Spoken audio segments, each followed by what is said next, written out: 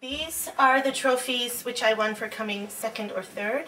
I don't usually come to this corner very often, but if I ever feel like I need to give myself some sort of pep mission, I come here and think about what I've done and what I need to do in order to get much larger trophies.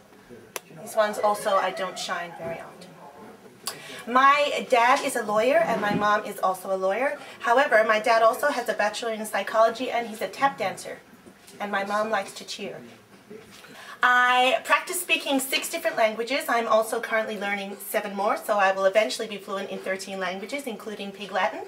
And I also like many forms of dancing. I don't appreciate drawing, or people that do appreciate drawing. I find that it's a waste of time. And I also like to cook. Yes, I came third last year, but that's irrelevant because every competition stands alone. I don't need to study very often. I find that I kind of just know everything. But every now and then I open a dictionary and flick through it because I know how to speed read, so it only takes me about 2 hours to go through the entire dictionary.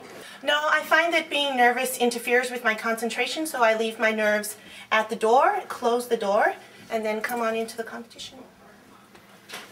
I like that there are very strict rules, and if you get something wrong, then it is wrong, as opposed to right. Well, it all started when I was 2, and I went out on an excursion with my parents to the zoo.